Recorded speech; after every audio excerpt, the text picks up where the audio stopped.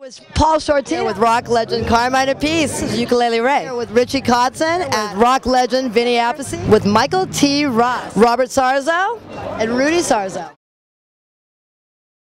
Now we're with Paul Shortino. How are you doing? I'm doing good. Good to see you. Oh, thank you. It's a great event. This is a really successful event, huh? Yeah, absolutely. Yep. It's a good cause. The Japanese seem to keep giving to us, and it's now time for us to give back. They're great fans. I'm here with rock legend Carmine Appice. How you doing? Good. How you doing? I'm doing great. I'm doing good. It's a great event, right? This is an amazing event. Have you played anywhere near where the disaster was?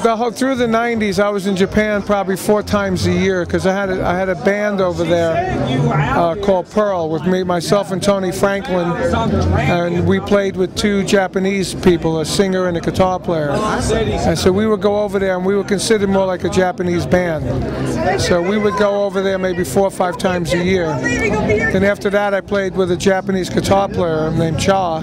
It was Cha Bogert and Appice. Okay. Like Beck Bogert and Appice, except he replaced Jeff Beck over there. And it was amazing. So I was there a lot. I actually played the city that got flooded. Are you kidding me? Yeah. I was, when I heard the name of the city, Sundai City, I said, I know that city. I know that city. And then I realized, I looked at one of my old itineraries, and there it was. And we had played there a couple of times, actually. So the venue you play at is probably wiped away. Bye-bye. Everything's wiped away. I felt really sad. And I got to know, I was actually married to a Japanese woman for a little while. And so I got to know the Japanese culture very well. And they're wonderful people, and you know, it's a shame. Ukulele Ray. What's up? Ukulele Ray. Yeah, that's me. Woo! And Keli Raven. Hi, how are you? The new ukulele player on the block. So I understand you guys opened up this event, the Tsunami Relief Project, for the Japanese. Yes, we did, and we're proud to be able to do that because we have a lot of friends and fans in Japan that were affected by this tsunami and earthquake, and we just want to send some love and some medicine. Oh, sorry, Kelly. Their way, you know.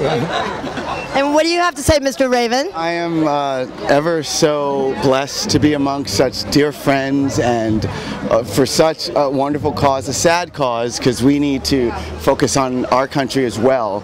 But you know, we're people. So, anyways, I'm glad to be here, and to play the ukulele for the first time is amazing. So, you know, Keli Raven, ukulele player as well. And who taught you everything you know on ukulele? Well, she did, but you know, you weren't there. So. I want to see. Thank you very much.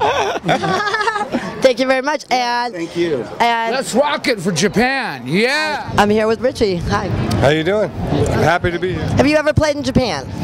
Many times. The last time I was in Japan was 2006, and I was on tour opening for the Rolling Stones. We did 5 shows together, and I haven't been there since, but I'm actually going back the first week of May to play in Tokyo. I'm really excited to go back, and it should be a great night. I'm honored to be a part of it and be in a situation to be able to do something that raises money to help the people in Japan. Japan's been a great market for me over the years, and I've had a lot of great memories from Japan, so I'm excited to be here, and I'm very excited to have the opportunity to go back and play there again.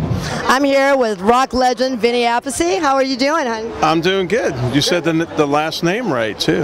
That's cool. Thank you. Because you're doing such a great thing for the Japanese in lieu of the tsunami and earthquake disaster. Yeah, this is really a cool event, and a lot of us have been there so many times. I've actually been in Japan when there was an earthquake. I was in the hotel, went up to the room, and all of a sudden, I was high up too, and the whole building started shaking. Chandeliers going like this. I'm like, oh no, not here. So this is really cool to be able to do something for Japan. You know, we all love Japan, and they've always been good and supportive for us and all the bands we've been in. So this is cool. I'm here with Michael T. Ross of Leader Ford fame. Hi, Michael. Hello. And Michael, what do you play? Keyboards. This is a keyboard player for Leader Ford. Awesome. When Terry Lewis talked about his story of seeing a little young Asian gal wandering the streets and lost, can't find her parents, and that something like that, and influenced him to bring everyone together to raise money for the American Red Cross. And I said, sign me up. And I'm standing here with two rock and roll brothers, Robert Sarzo and Rudy Sarzo. Say hi, you guys. Robert. Hi, how are you? Rudy. Hola, ¿cómo están?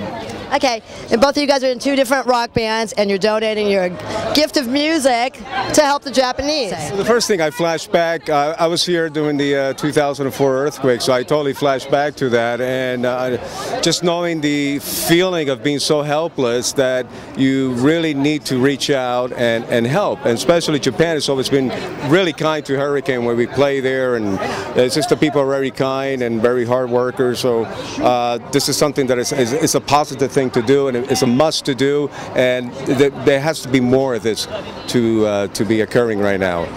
Absolutely. And your opinion of the tsunami, what did you think when you first saw it? What was your initial reaction?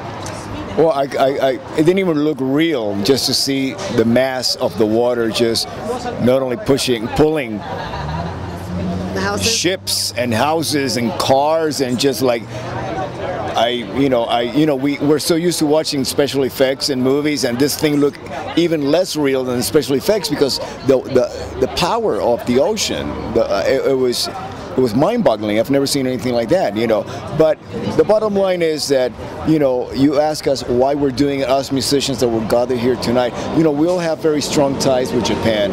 All of us have, most of us, at least I would say a majority of us, have already toured. We have had albums. We have friends. Some of us have even had family in Japan. So this is really the least that we can do, because hopefully not only are we donating our time, but also raising awareness of helping the Red Cross, which is, to me, is the best vehicle to help others, through the Red Cross, because they're always the first ones there. Yes.